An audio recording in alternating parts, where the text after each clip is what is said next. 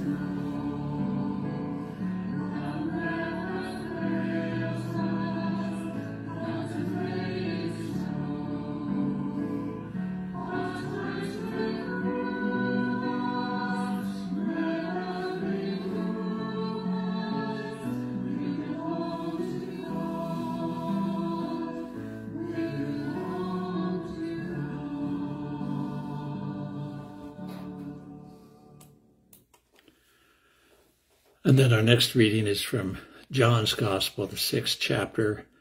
We're reading the first 15 verses of this very long chapter about bread. After this, Jesus went to the other side of the Sea of Galilee, also called the Sea of Tiberias. A large crowd kept following him because they saw the signs that he was doing for the sick. Jesus went up the mountain and sat down there with his disciples. Now, the Passover, the festival of the Jews, was near. When he looked up and saw a large crowd coming towards him, Jesus said to Philip, "Where are we to buy bread for these people to eat?" He said this to test him, for he himself knew what he was going to do. Philip answered him, 6 months' wages would not buy enough bread for each of them to get a little.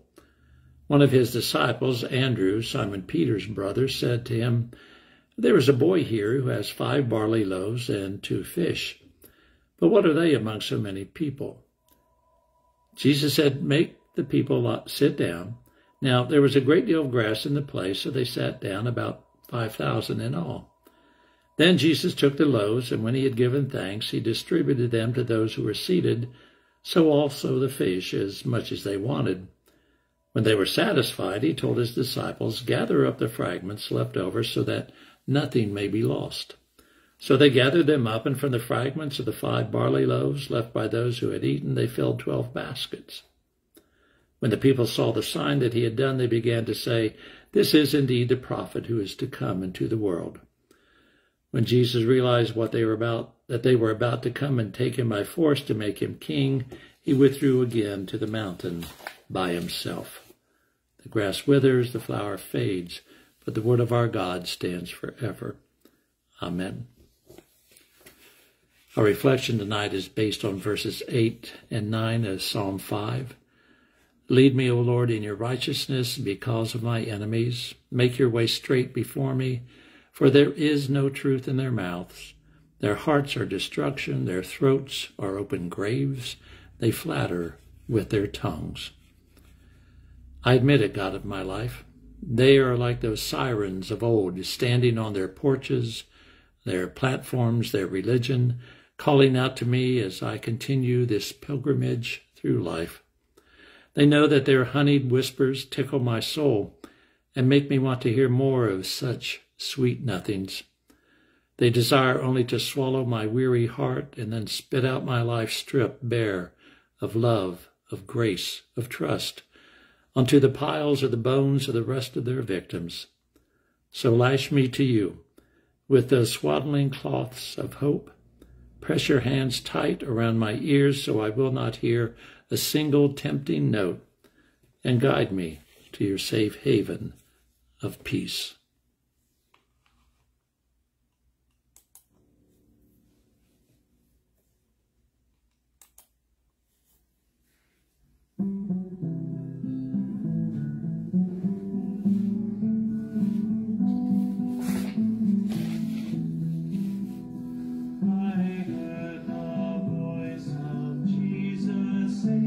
Come unto me and rest.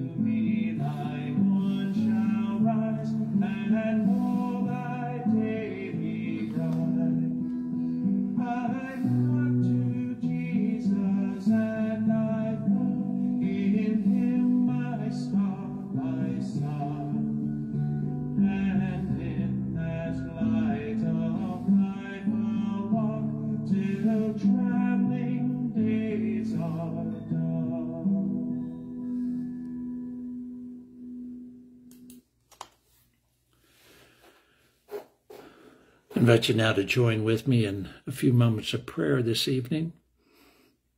And as we begin, let us think back on the day and gather up all those moments of goodness, of grace, of wonder, of those voices of hope and kindness that were heard in the midst of so many angry and bitter voices, of those people who touched our lives, of those who work for restoring justice, for those who seek to bring people together in the midst of so much division, for those who try to help others heal in the midst of so much brokenness.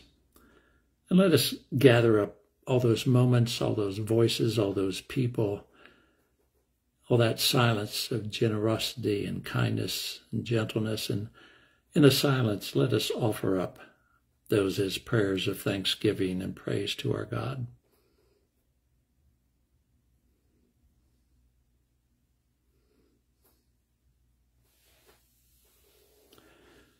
We are especially grateful to you, O God, for all those gathered in these moments through this medium, stretching across the miles and the oceans, for the communities and the families they represent, for those places where people try to share your goodness and your kindness, your grace and your justice and peace. We are especially grateful for the ministers and elders and members of the URC churches in Lincolnshire.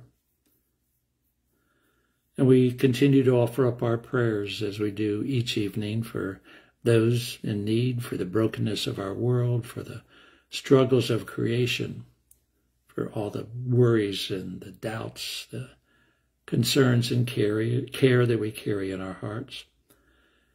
We pray, as we always do, for a peaceful resolution to the bloodshed and violence in Gaza and Israel, for the restoration of peace and justice in Ukraine and Sudan and every place blighted by war and humanitarian distress, and for those places and communities that are beset by hate and anger.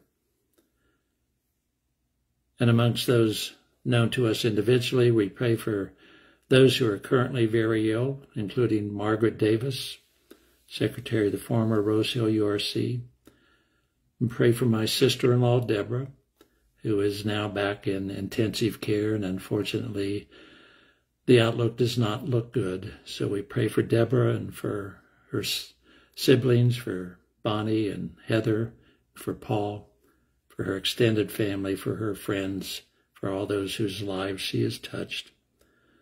We pray for those who are awaiting surgery, including Barbara Turner of Hollymoorside URC, Elaine Dre, Secretary of the former Ermine URC, with Allison for Sunita of Abbots Road URC.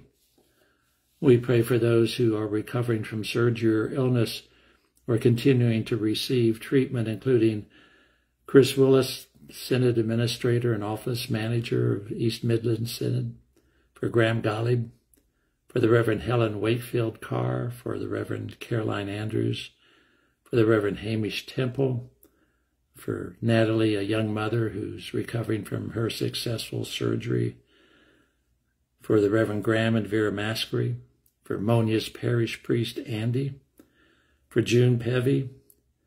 We pray with Teddy for his housemate Jerry. We pray for Andy, husband to Caroline and father of 3 girls, and for 2.5-year-old Noah and his family.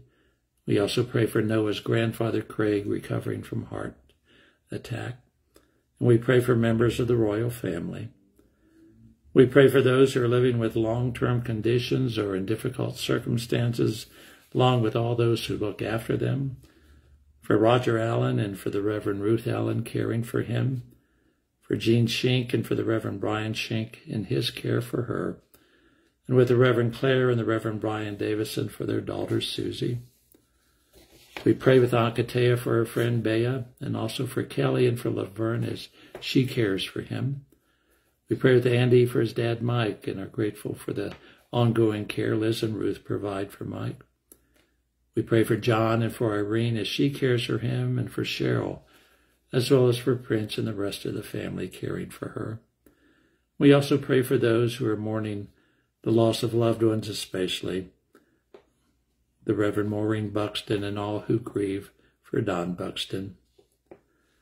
And in the silence of these moments, we would offer up those prayers and cares of our heart that we can only speak to you, O God.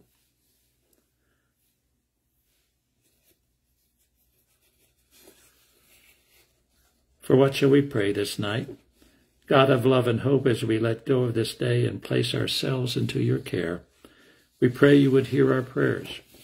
For those for whom their day was filled with loss and grief, for those who continue to try to find work after so long, for those who worry about reports of new diseases. For what shall we pray this night? Jesus is those who struggle as well as those who straggle to keep up with all who have so much. We would place our hearts into your care and compassion. We pray this night for all who have been affected by these last 4 years, physically, spiritually, mentally. We pray for those who long for that spiritual gift called justice, and for those who seem to try to complicate the giving of justice. For what shall we pray this night? Spirit, who is with us in times of worry as well as in moments of wonder, we place our souls into your care this night as we pray for peace for all in far too many places, enduring war and destruction. We pray for all who seek to live out who they are as individuals, yet experience rejection from those in their circle of friends and family. For what shall we pray this night? God in community, holy in one, be with us in our sleeping, be with us in our waking, be with us in our living, be with us in our hoping, we pray. Amen. And now, in our own words, tradition, and language, let us offer up the prayer Jesus taught us. Our Father in heaven, hallowed be your name, your kingdom come, your will be done on earth as it is in heaven. Give us today our daily bread. Forgive us our sins as we forgive those who sin against us. Save us from the time of trial and deliver us from evil. For the kingdom, the power, and the glory are yours now and forever. Amen. And now may the peace of the rolling waves, the peace of the silent mountains, the peace of the singing stars, and the deep, deep peace of the Prince of Peace be with you all now and forevermore. Amen. And may you rest in God's grace and hope this night, dear friends.